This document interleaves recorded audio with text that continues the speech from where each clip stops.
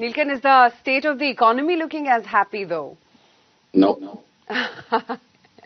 Okay, clear and precise, and it seems like a very definitive, confident answer. What are the markers indicating? Why such a definitive no from your end?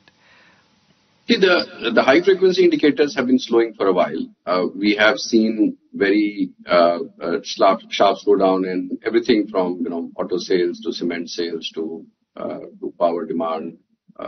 In fact, the incremental credit impulse is much weaker than it was in the last couple of years. So the question for the markets and for all of us is whether this is a temporary cyclical slowdown or is there something more serious? Because what's clear is that there has been a slowdown in government spending, which is now starting to pick up. So the first 3-4 months of the fiscal year were actually quite bad, but now we are seeing some signs that things are picking up. I think the monetary conditions also on the quantitative side had been quite weak for a while.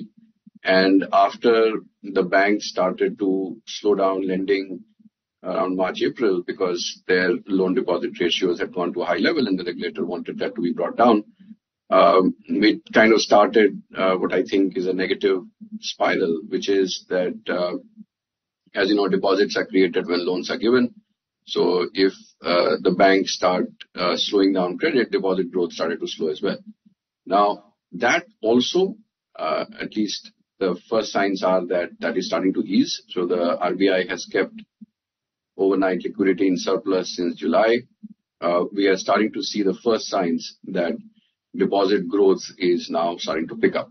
Now, in the next 2-3 months, as this percolates through the banking system and as the fiscal spending resumes, one should expect that this slowdown is temporary, but there is no doubting that the current conditions are far lower than what the run rate was 6 months back.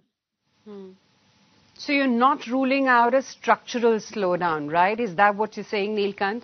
That maybe the best for the growth, at least in the very near term, could be behind us? Actually, I would say the worst of the growth should be behind us in the sense that we may be going through what is a cyclical bottom. So the 7% odd growth that the economy can deliver, so if you see labor input, capital input, and total factor productivity, I think that framework still suggests that we should be growing at 7%. We have recently sort of re-emphasized that the return of the real estate cycle and the need to construct a lot more of power plants means that the investment cycle is still on a good footing. And therefore, it is unlikely that structurally there is a problem.